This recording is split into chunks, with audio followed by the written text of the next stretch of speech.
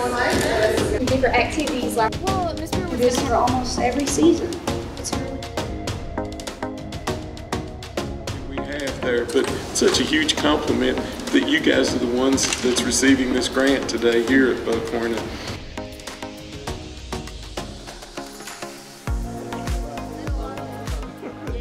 We asked Miss Brewer if we could do something for renovation for one of the workrooms. It was our idea. So she applied for the grant and somehow we actually got it, which was surprising because we know like it was statewide. It was crazy.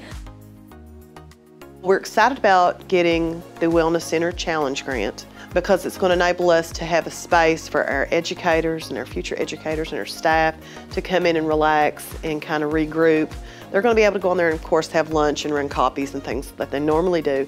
But there are going to be a lot of amenities added, like there's going to be a sofa and also a good ice machine that everybody seems to love. Stakeholder input, we used a Google form to ask faculty and staff, and we developed a description of design of the space based on their needs and the preferences of the people. We partnered with community support like ARH. They're going to be providing. We were very lucky and very blessed to get this grant, and I'm so happy, and I know that we're going to make the best out of it for our future teachers and the teachers here currently, and I'm glad we got it. We're calling this room the Instructional Media Activities Production Center for Teachers and student teachers, future teachers, and we call it the Impact Center.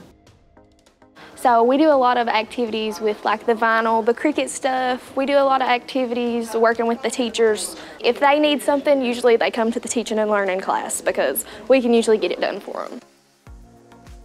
Spur's teaching and learning class just gives us the idea that we can always go get what we want. If we have ideas, we need to go for what we want.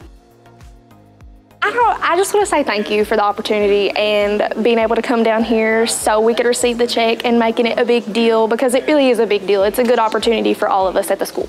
Yeah, I mean, you're not just helping yourself, you're helping the staff, the faculty, everybody. Pretty sure if you have a teacher that's happy, it's going to reciprocate. Yes, to the like students as well. happy teachers, happy students.